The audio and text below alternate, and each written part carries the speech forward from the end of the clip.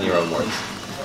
Thanks very much, Steven, for doing this, and hopefully we get on fairly well here now. I think we will. Before we get started, how have you been doing after the last 2 years? Good, good. I'm in a really happy place now. Well, in a really happy place now. I have been happy all the way through the process. There have been difficult points of it, but yeah, life is good. Life is great. Good, good. We'll get on to what you're doing now for the future later on. Sure. I want to take you back, Steven, to your childhood. Okay. Growing up in Tala. Sure. You can go from teenage or you can go before that. What was it like for you growing up there? My childhood in Tala was it was difficult in parts. Yeah. I remember I enjoyed it for the most part, but it was hard. I mean, when I was 12, just before I was a teenager, our family unit that had been my mum, my dad, and my two siblings, my brother Gary and my sister Lisa, was changed forever when my dad left. So I was 12, the oldest boy in the house, and when my dad left, and although it wasn't a clean break, he kept coming back, and it was quite traumatic actually on the family. Messy, It was messy, and I found I had to become the man of the house, and that was tough for a 12-year-old. Looking back, it was tough. I think looking back, I learned a lot, and I certainly learned some coping skills that helped me with my recent difficulties in terms of my cancer diagnosis. So in a way, I'm thankful for that. But it wasn't easy. My mum worked really hard. She made sure that we had a really lovely, as good of a childhood as we could have. But it wasn't easy. It wasn't easy. But would I take any of it back? No. I loved growing up in Tala. I love the people who live in Tala are amazing. I still have a lot of friends who still live there but grew up there. Look, it wasn't easy, but it was my childhood, and I wouldn't change it for the world. And what would your favourite memories be of childhood? Oh God, I have so many of them. I used to spend a lot of the summer times in Hollywood. Funnily enough, Hollywood and Wicklow. I spend a lot of my summer times now in Hollywood and LA for different reasons, but my cousins lived in Hollywood and Wicklow, so I would go down for 2 or 3 months of the summer, and I loved that. I loved my friends that I grew up with and playing chasing as a kid in Tymon Park and running around. We called it Vietnam. I mean, let's go down to Nam and play chasing, and just hanging around. I used to hang around with my mates, and I loved it. And there's some of them that are still in my life, and I'm really thankful for that because they're really good people. Can I ask you about being gay in Tala? Yeah. Did you find that difficult when you finally came out and stuff like that? My coming out story was difficult. There was a bit of trauma. Would that be because your father left and you were the man of the house and you didn't, or what was it? I don't know. It's a big answer, and it's quite broad, I suppose. When I was comfortable enough to talk about it, I spoke to a friend of mine, Jess, who's still a good friend of mine. It's the first time I've spoken about this, so I'm just. I said it's gonna surprise you. Yeah, no, and it's fine. And I'm just formulating my answer, or not formulating, but I just wanted to get it clear. My sister found it difficult. She was the second person, or at least one of the second, or one of the first few people that I told.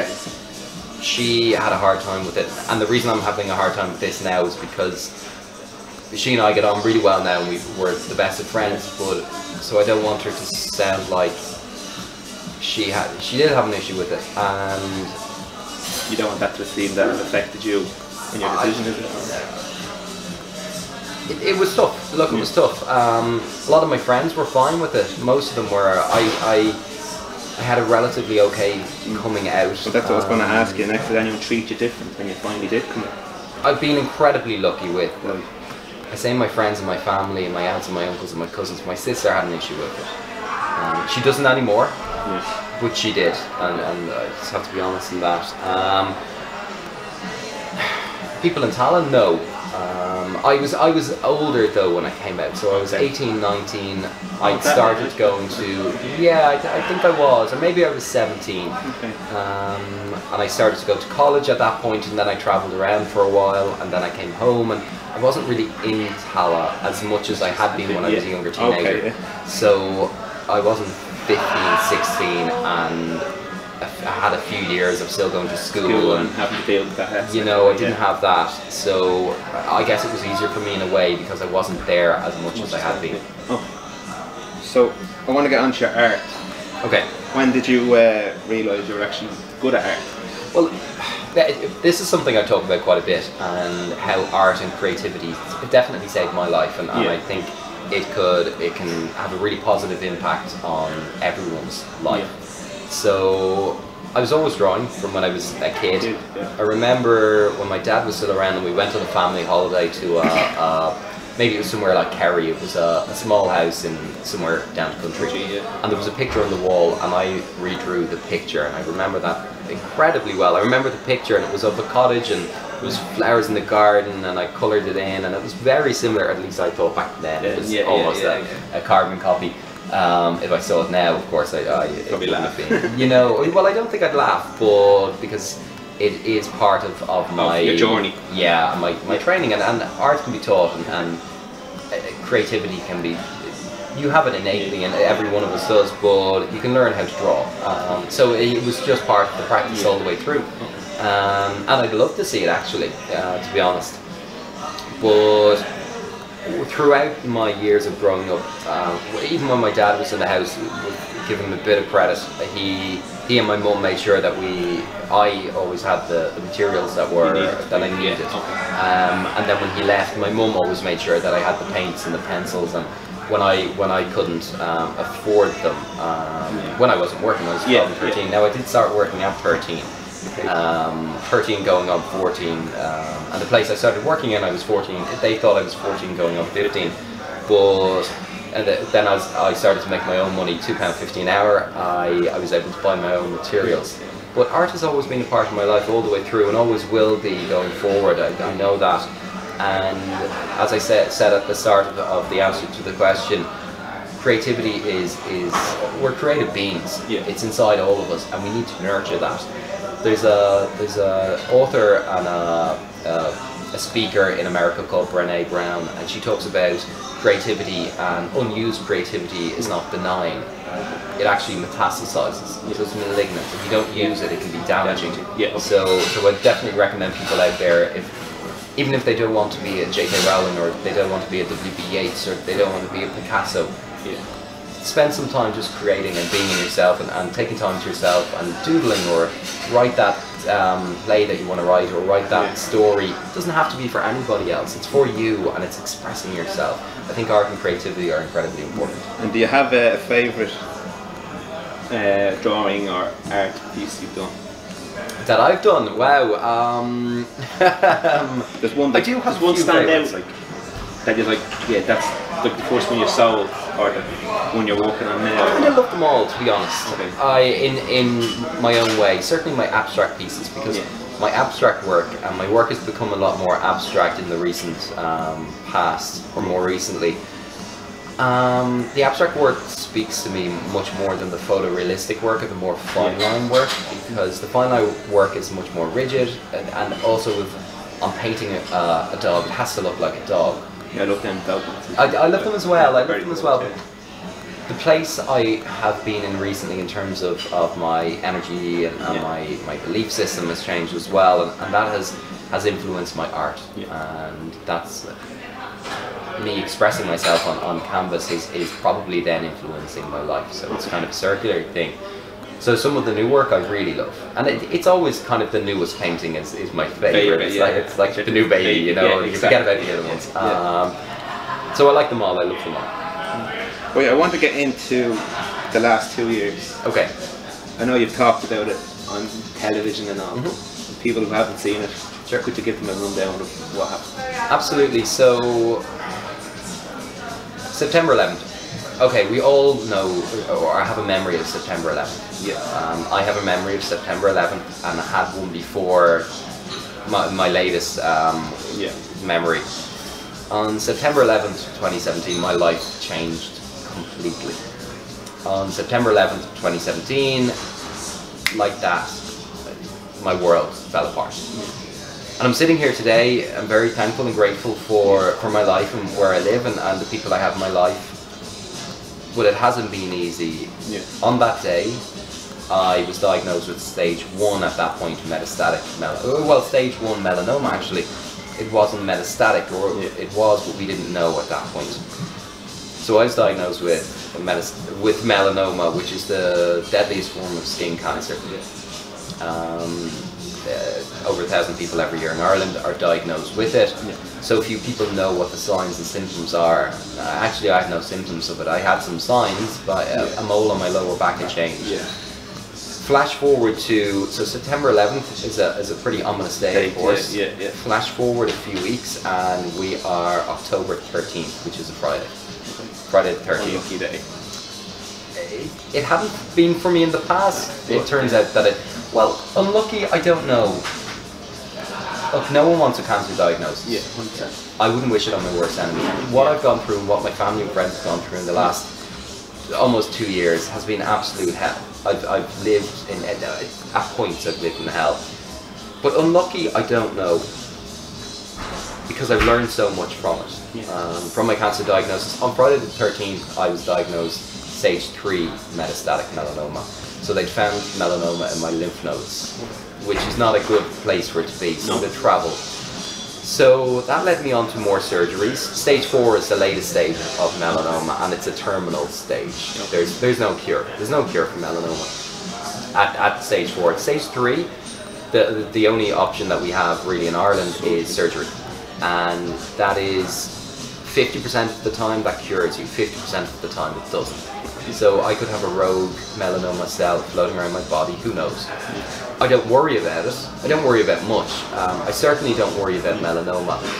I am aware of the situation. I'm aware of the seriousness of the situation. When I'm talking about it, I always like to say, because I talk about it in such a positive frame, because, and again, back to unlucky, I don't think it was unlucky actually. I think it has inspired me and motivated me like nothing else in my life has. I'm doing so much more now that I would have probably never done. I potentially would have lived a life for however many years of complacency and just coasting. And I had an amazing career with art. I was selling all over the world. I was selling to film stars and rock stars and politicians and people from every background, of course, that are important to me. Anyone who buys my work. But I was doing incredibly well. I had my first show in LA that happened, but I couldn't be there because of my surgery. But since my diagnosis, I'm driven to succeed. Share my story. I'm talking about my childhood. I never did that before. In 10 years of being interviewed, I never spoke about my background and where I was from.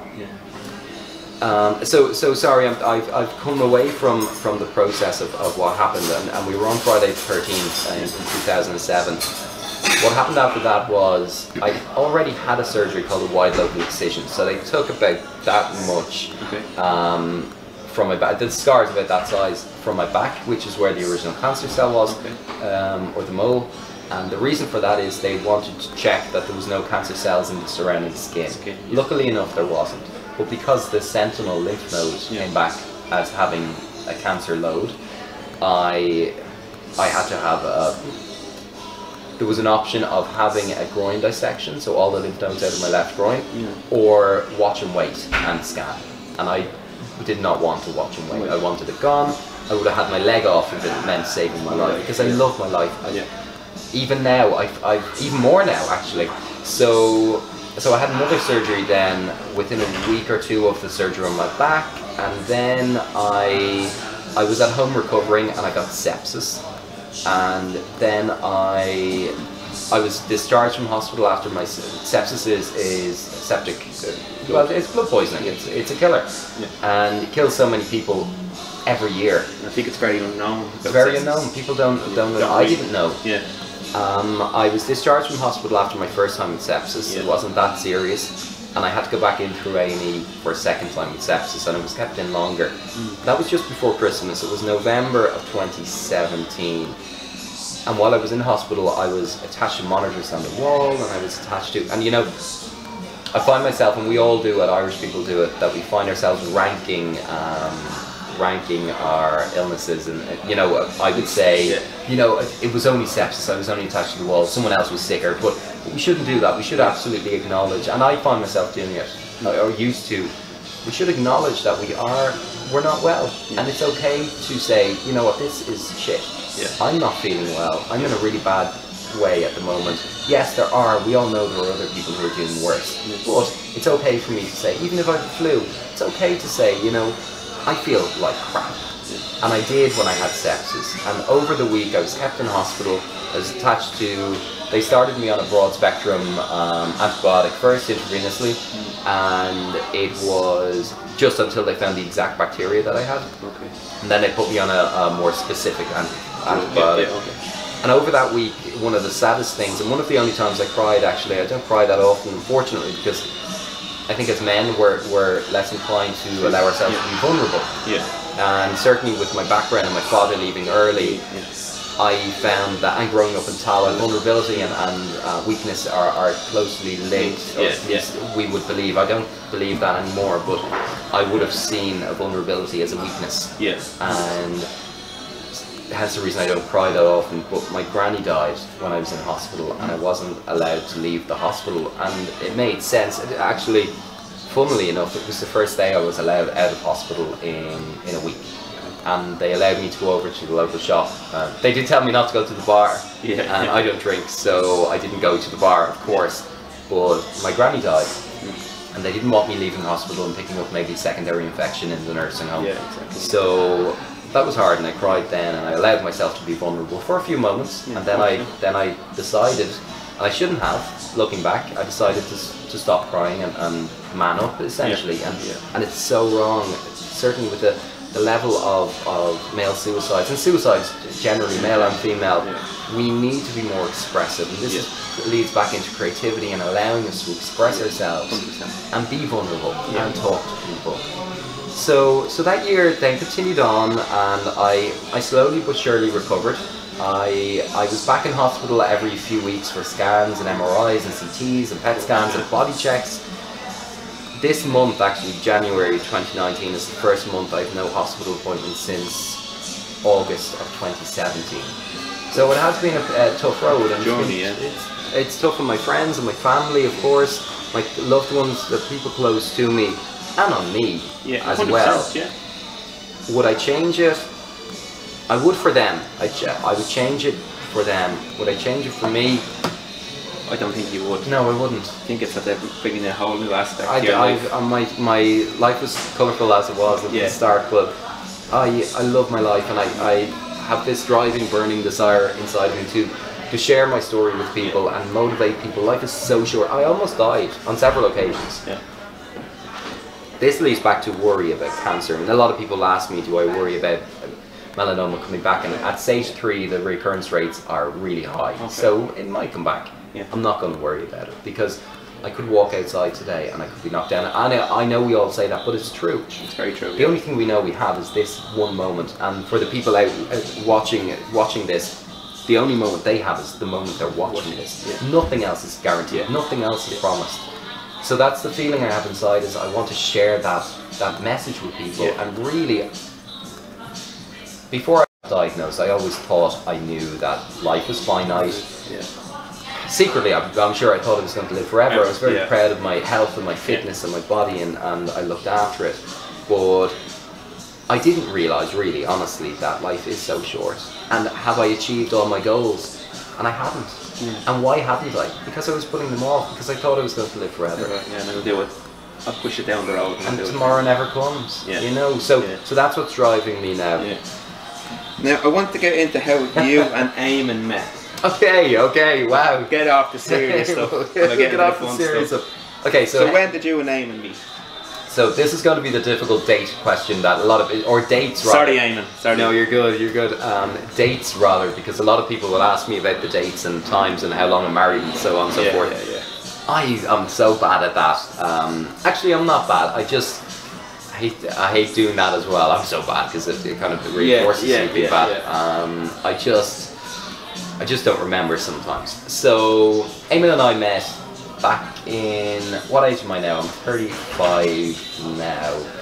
I would have been 22 or 3, 22 maybe, so 13 or so years ago, whatever date that was, whatever year that was. We met in a club called Reynards, which is now gone, a club in the city centre.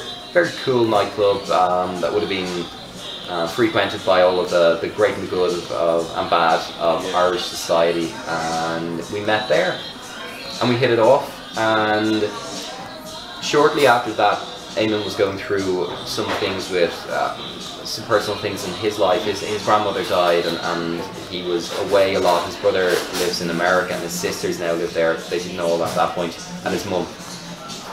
So he was busy with his family at that point. So we kind of lost contact a bit. Then when his granny died, I knew how close they were. Actually, sorry, it was his granddad. His granny died just before I met him. And his granddad died, and I sent him a card, and we linked back up after that, and we went to Egypt for a holiday, and he always says you came to Egypt and you never left, because I came back to the house which we now live in, very close to here, and a house I absolutely love, in a home that, in an area that I absolutely love as well, and I never left, and I've been there ever since. Within 2 or 3 years, we were married in Vancouver. Obviously, same-sex marriage wasn't introduced in Ireland until 2015, or 2016. The referendum was 2015, and we got married in Vancouver. And that was however many years ago. I can't remember. I don't even know the date. It was either June or July, and it was the 12th or 13th. I do not know which. I should know, but I don't. And I've seen it in a few interviews. Without just sort of take it back to the cancer for a second. Sure. But no one seems to ask you how Eamon coped with that aspect of it. Yeah, I'm sure it's very hard for him. Like, incredibly hard, and I think, and knowing. And he discovered it first, didn't he? He did. Actually, I'll talk to you about the lucky process that went into me being diagnosed in a moment. But yeah, I find Eamon and my mum and my brother and my sister, my immediate family, and also Eamon's siblings as well, were very close, and his mum. And his stepdad, who's my father-in-law, they all found it really hard, and my close friends. Him more so, he's looking at me every day and he's seeing me as sick as I was. I think it's harder sometimes on the people around the patient. 100%. Me as the patient in the eye of the storm, I knew how well I felt for most of the period, apart from the sepsis. When I had sepsis, I was the sickest I ever was. But I felt really good around that, and what I promised all my family and friends was I was going to tell them everything, because I didn't want them finding something out and then that I hadn't told them, and then them not believing that I was telling them everything forever again. So I didn't want them to worry, so I promised I'd tell them everything, and it wasn't always easy. I was going in for scans, I was going in for PET scans, I was going in for, and no one knew why, and I was going in for MRIs, I was finding lumps, I was after my anaesthetics. I'd never had an anaesthetic, anything more than a local, ever before. And I was finding for a period of a few weeks that if I'd stand up, even if I stood up now, I'd have to either immediately get on the ground or I'd collapse and pass out.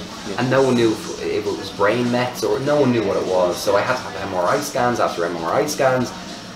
And that was incredibly worrying for my family and for Eamon. And he's looking at a future of, he's older than I am. And the future, the natural kind of order of things, I suppose, and nothing follows that. But older people tend to die sooner, you know, and younger people don't. So he's looking at me, a person he knows for 14 or so years, or 13 or 14 years, really fit, really healthy, works out all the time. I'm at CrossFit, I'm horse riding, I'm going to the regular gym, I'm running, I'm swimming, I'm doing really highly active all of the time, and really in a positive mind frame all of the time. Everything, I was never going to get sick, so he was seeing this, and it was a complete shock to his system. He still finds it hard. Imagine, you know, my sister, back to my sister, we spoke about her earlier, and again, we have an incredible relationship, and I love her. She's an amazing woman and an amazing sister, as my brother is as well. But there was a period when I'd call her and she would be crying on the phone a lot. She found it really difficult to manage and deal with. And my mum as well. My mum, in the space of a few months, she lost. I had gone through cancer diagnosis, a really serious cancer diagnosis. She lost her mum, and then her sister, one of her sisters, was diagnosed with breast cancer. I was the first person ever in the whole family to be diagnosed. So the first gay in the family, at least as far as I know. Not saying nothing about anybody. And then I'm joking. There's no one out there that I think. So and then exclusive. There we go. So there's no one in my family I think is gay. I promise. And it'd be cool if they were. So and then her sister got diagnosed with breast cancer very shortly after my diagnosis. Okay. So I was the first one. Actually, funnily enough. And this is back to me as a kid. I don't know.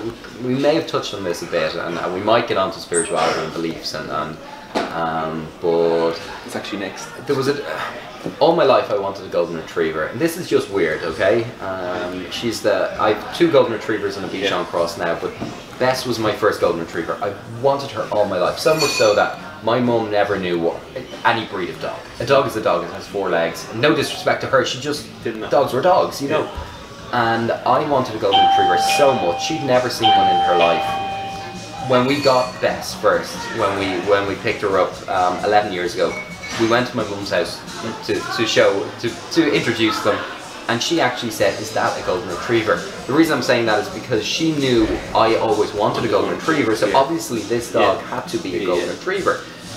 And Bess was the dog of my dreams all my life. And when I got diagnosed with skin cancer, after I got out, I was rubbing Bess, and she was lying on me, and she's a lumpy dog, and the breed tends to have lumps. She had an unusual small lump, really small, like pea size, on her armpit, front left leg, and brought her to the vets, and turns out she could have possibly had it at the same time as me, but a few months after my diagnosis, she was diagnosed with skin cancer. With dog skin cancer. It's called a mast cell tumour, but she was diagnosed with skin cancer, and she had to have the same surgery as me, a wide local excision, to get all the skin from around it. And the vet was talking about possibly a seroma, which is a build-up of fluid in the space, and he was trying to explain that to me after he tried to explain the wide local excision, and I said, you know what, I just had one of those a few months ago, bizarrely. And I said I had the seroma as well. I had the fluid building up. So I said I know what it is, and I know what it is.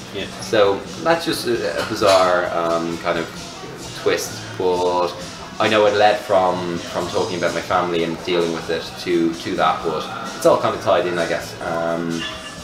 And I can appreciate from then a family member looking at a patient, because I saw Bess sick. Saw Bess, and she was incredibly sick, and it was around March of 2018 it would have been, because she was incredibly sick for a while, and it was St. Patrick's weekend, and I remember standing out in the garden with her, wrapped up in snowing, and she was sick. I had to bring her to UCD because there was so much going on. She was incredible. I was really worried for her, so I knew how my family were feeling looking at me, because she is as close to me as family. She is my family. 100%. So you touched on it there, your spirituality and all that. Would you say you were very spiritual before the cancer, or do you think that just put it into you and you're a bit more? Not before. Well, not immediately before, because I thought I knew it all, and I know nothing. None of us do. Growing up, yes. I found a book recently that I still have, and I'm so happy that I still have it. I bought it when I was 15, and it was a book about creative visualization. And in the book, I wanted to be an artist, and I was circling any points in it that mentioned painting or art or creativity. That meant something to you. Oh look, I was visualising my future at that point of 15, so I had a belief in that. And back when I was 15, growing up in Tala, it wasn't easy to get books like this. I actually, you know, there was no internet, or if there was an internet, I certainly didn't have it in my house. My school only had one laptop, a computer, you know, so I had no access to the internet. But I got this book from a shop, the sticker's still inside the book, a shop in Wakefield in the UK called Pentagram. So I'd love to know how I came across stuff like this, but I'm so glad that I did, and I was visualising at that point. I mean, I was circling off anything that I wanted to be an artist. And growing up in Tala, you know, drawing is cute and it's nice and he's the good drawing friend that we have, but it's not a career path. And society in general would say someone growing up in a background like mine in Dublin 24 is not supposed to dream and hope. And society would say that, greater society would say that, more so in the past and still now. Now I feel like we need to take responsibility and say, you know what, we're individual people. We're going to reach for our goals and our dreams because we can. If I've grown up in Talakud, anybody can. And I suppose society would say, oh, you need to work in a factory or you need to work in a customer service job. And there's nothing wrong with those job routes, absolutely not. And if that's something that you get fulfillment out of, that's 100% fine. I mean, I certainly don't judge anybody. It just wasn't the path for me. So that at that point my spirituality was there, and it was always there, and I was always incredibly interested. I remember vividly as a kid sitting in my grandparents' home in Crumlin and watching the storming of the Branch Davidian compound in Waco, Texas.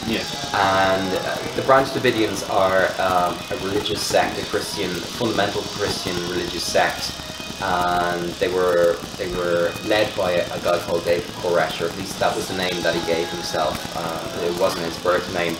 And he was their spiritual leader, and he spoke about the end days and fire and battles and the book of judgment, or it's called in the Bible, it's called the book of, it's the final book in the Bible. I can't believe I can't remember the name of it. But he spoke about the end of time and a great battle being fought, and the ATF and the SWAT team stormed the compound because they'd had reports of stockpiling of weapons and child abuse, and what ended up happening was the compound was burned down to the ground. A lot of people lost their lives, and I was eating it up, and I didn't want to go and join the Branch Davidians at all, but I was so interested in why people were following a person like David Koresh, and I was also interested in other cults like Heaven's Gate, where people that was a UFO type cult, and they thought that they were going to be, if they took their own lives, they were going to go to a spaceship that was behind a comet that was in the sky at that point. There were other cults out there as well, of course, like the Moonies and various different sects, and everything's a cult. Any group of people that follow a leader. The Catholic Church is arguably a cult. But I was incredibly interested in stuff like that, and I became a Freemason, and this is not connected. Freemasonry is not a mystical, magical, not culty, and there's no hidden anything in Freemasonry. Really, what Freemasonry is a group of guys that get together, and it's like, it's a good bunch of guys who come together. It's like teamwork. It's a community of men who come together and hang out. And do a lot of really good charity work and donate all of the money they make to charities. But one of the requirements to be a Freemason is you have to have a belief in a supreme being. So that's where I'm linking Freemasonry into it, because I was a Freemason at a point that I decided that I knew better, and I became an atheist. Nothing wrong with being an atheist, and I'm not saying, I'm not judging anybody. It's not my job to judge anybody. I wouldn't expect anybody to judge me. It's just, I decided for whatever reason that I was an atheist, so I had to resign from Lodge, from Freemasonry, because you have to have a belief in a supreme being. And then I was an atheist throughout my surgeries and my cancer story. And I remember vividly going into surgery, and there are two Marys who work in pre and post op in St Vincent's in Dublin 4, St Vincent's University Hospital, the public side of it. And I had a band on my left arm, and it was a Kabbalah band, or Kabbalah, and the Kabbalah is not very mystical. Religion is probably the wrong word. It's a form of mysticism that people follow, closely linked to Judaism, but not Judaism. And I had the band that is there to protect you on my left hand. And I can hear people already saying, "Oh well, you had that well on you. It didn't protect you very well." I think it did actually. And I'll link that in a moment as to how my melanoma was spotted, and I was found at an early enough stage rather than it developing into a stage 4 cancer. So Mary said, she and I were speaking about what the band was, and she wanted to take it off before I went in. So it didn't end up coming off and ended up inside me, I guess. And I said, oh, it's a Kabbalah bracelet. And she said, oh, you're religious? And I said, actually, no, I'm an atheist. And she said, oh, and we had a conversation about that before I went into surgery. And then when I came out of surgery, and after quite a period, I was still an atheist, and I wasn't questioning my beliefs at all. And then I suppose I had what people would call, well, I suppose I had a spiritual reawakening. Yeah. And not in a woo-woo kind of way, and not in a, although there's nothing wrong with people being woo-woo at all, it's just not me, you know, and there's nothing wrong with that. And I might find myself being there because I don't know what I believe. I'm challenging it all of the time, but my beliefs changed, and I feel like inside of me I had the spiritual reawakening, but also I'd gone through what's known as the dark night of the soul, which is like a really difficult period in your life that is there to guide you and lead you in a certain direction. Look, I don't know how the cancer happened, what happened, is it environmental, is it something outside of me, I don't know. It's a much broader conversation for that, because a lot of people, I don't want to, look, it's not something I want to get into at the moment, I suppose, because some people have different ideas and thoughts, and I don't want to. Well, that's fine. But the spirituality, I suppose, came from there, and it came back into my life, and I'm searching for answers everywhere. And I was interviewing a guest on a podcast recently, and what I said was, I feel like I'm in the middle of a forest, and it's not a dark forest. I feel like I'm in the center of a forest, and there are blasts of lightning in from everywhere, and each one of them could lead me in a direction. I just don't know which one to grasp onto. There's so much information, and there's so much happening and going on, and I'm just so excited that I'm alive, and I can look into it and try find out where the path is leading me. So the last question I have for you. Okay. What are your plans for the future? E.g., is there an art exhibition coming up, or is your podcast, is that hopefully going to go somewhere? Well, I'm going to lead on to that in a moment, and sorry, I don't usually do this for interviews, but this is an important message for people. If you've any lumps or bumps or any moles in your body that change, go to your GP. There's no harm in going to your GP. I mean, if I'd gone earlier, and again, back to the start of this interview, I said I wouldn't change any of what happened to me. I would only change it because of the effect it had on my family and friends. But there's no harm in going to your GP if anything on your skin is changing, or anything, if you've any lumps at all. It's worth it for peace of mind. The reason I consider myself lucky, and I spoke about the band doing its job, I think, is because my husband had been on at me for quite a while about being checked. I put it off because I thought I knew better, and I thought, as men and women do it as well, but you know, we think we're super healthy, we're never going to get sick. I'd let my health insurance lapse because I never had any more than a cold in my whole life, and I thought I knew better. And only for my sister-in-law at a wedding, she doesn't live in Ireland, she happened to be here for the wedding, she persuaded me to make a phone call to a friend of mine, actually. Well, I didn't call them, I called a place about getting mole mapped, and it turns out mole mapping isn't quite, they're not professional dermatologists, they're just checking your moles, and a year later they'll see if they've changed.